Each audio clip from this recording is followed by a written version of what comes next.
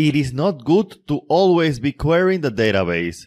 On occasions, we can use cache so that we can free our database to do other operations. This will make our application faster. Hello, my name is Felipe Gavilan and today we will talk about OutputCache. This is a free course for minimal APIs in YouTube. Nevertheless, if you want to learn more about minimal APIs, buy my Udemy course today, in which we will learn from scratch to create web APIs using minimal APIs and Entity Framework Core. So let's see how to work with OutputCache in Esperanto Core. The first thing that we must understand is what is cache. Cache is basically a high-speed data layer. This is important because users can obtain the data they want faster. We also can use cache when the data is not going to change frequently. In our web API, we're creating a database of people. Let's suppose that this data doesn't change frequently. So this is an opportunity to use cache to make our web API faster. In modern versions of .NET, we can use OutputCache. OutputCache allows us to store data in memory in a very simple manner. Also, we can avoid to execute the endpoint entirely, because we're going to serve data directly from cache. And we will also have a mechanism to refresh cache. Let's see. We are here in Visual Studio in the application that we have been building so far. So let's come to the Solution Explorer. First, I want to see what happens when we don't use cache. For example, let's come here. I want to come to this endpoint that we have here, map get people. I want to put a breakpoint here and I want to press F5 to run my application in debugging mode, because I want you to see that every time we execute this endpoint, we're going to execute this line of code and we're going to touch our database. So let's go to our HTTP file. Let's come to person get all, send request. And as you can see, we have activated the breakpoint and we're going to touch our database. F5 to continue the execution of our application. And as you can see, we have the response here. But if I click on send request again, I have to touch the database just to send back the same information, the same data. That is not efficient. That is not good. So what we can do is to use cache. So Shift F5 to stop running the application in debugging mode. Let's come to the program class. And in order to use OutputCache, I have to come here to the add services to the container part of my program class. And just below it, I can say builder services add OutputCache. Now with this, we're making OutputCache available in our application, but we are still not using it. In order to use it, we have to come here and put a middleware. We can put it after use HTTPS redirection. So let me say here, app use OutputCache, and this will allow me to intercept the execution of the HTTP request pipeline and not even allow this endpoint to be executed, because we're going to have the response in cache. So let's come here and let me delete this and let's see how to use OutputCache in an endpoint. I can say cache output. I want to cache this output and I need to define how much time is the data going to live in cache. We can say 1 day, 1 hour, 1 minute or whatever. Just for testing purposes, we're going to say time span from seconds. And I'm going to say 15 seconds, just to keep things simple. Alright, so that's actually it with this. We're using cache, so let's see. Let me press F5 once again to debug my application. So let's come back here, and let's see that now I can press send request one more time. And of course, we are here in this endpoint because we don't have the data of the response of this endpoint in cache just yet.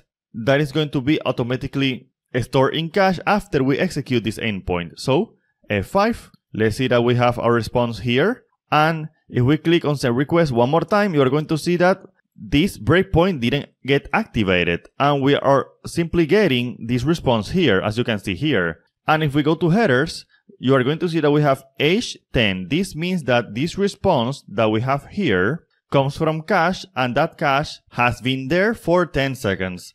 Now, more than 15 seconds has passed and therefore this cache has expired, and therefore if I click on send request, you are going to see that we once again execute the endpoint and therefore activate this breakpoint. And if I press F5, you are going to see that again. If I press send request one more time, you can see that it just flickers because it quickly gets a response from cache. Now, what's important here is that we're not hitting our database every time we want to get the information of our people. And that is great because that now makes our application faster and more scalable. Nevertheless, we have a problem. If we create a new person and there is information in cache, then there is a risk that our clients will see stale data. Let's test this. Let me press Shift F5 and let me come back to the program class, and let's say here 60 just so that I have more time, and let's see what happens. Let me press Ctrl F5. I want to prove to you that this error actually occurs. So now if I click on send request, of course you can see that this data comes from cache because we have here header 3 seconds. Okay, now let me create a new person. For example, I can create Marcos, send request. Okay, so Marcus was created, and if I come back here to get all, send request, oh, we don't have Marcus here, but he exists. We just created him, but since this information is in cache, and it was cached before the existence of that record, then we don't have him in here in this response. Now, that may make your user think that there is an error. So how do we fix it? We can refresh the cache after we create a person, or after we update a person, or after we delete a person. So let's do that. Let's come to the program class. You will see that this is very easy. Now, the first thing that we need to do is to put, let's say, a name to this cache, just so that we can reference it. So we're going to say tag. We're going to put something like a name here. And let me say here, people get. So this will be the name of this cache. So it's like a key for the cache. Alright, so let's come back down here and let's go to map post, and we're going to use a new service called OutputCache store. OutputCache store. Now from here I can say await after the save changes, of course, after we created a new person, we're going to say await OutputCache store, evict by tag async. We're going to evict that cache by tag, by its tag, and therefore I will pass people get. And I don't need to pass a cancellation token because I don't intend to cancel that operation, so I can just pass default. Alright, so let me copy this line of code and let me do the same for map put. So I OutputCache store, OutputCache store, and let me come down here and let me paste this here, and the same goes for delete. Let me come here, I OutputCache store, OutputCache store, and after this if I can put my line of code. Alright, so now this will work. Let's make the same test one more time. So let's come back here. Let's see that we have our breakpoint. Let's press F5 to run our application in debugging mode, and let's come back to the HTTP file, and let's see that if I click on the get all, send request, we're going to see that indeed we activate the breakpoint F5. You are going to see that we have here the response with Marcus. Now let me create a new person like Laura. So Laura. Alright, send request. As you can see, we have Laura, and if we come back here, you can see that I can send request, and again we are here. We are here again, even though 60 seconds hasn't passed because we refreshed the cache. So F5, you are going to see that of course we have Laura here, and if I click send request one more time, you can see that now we're serving this information from cache because we didn't actually execute this endpoint. We just served the information from cache.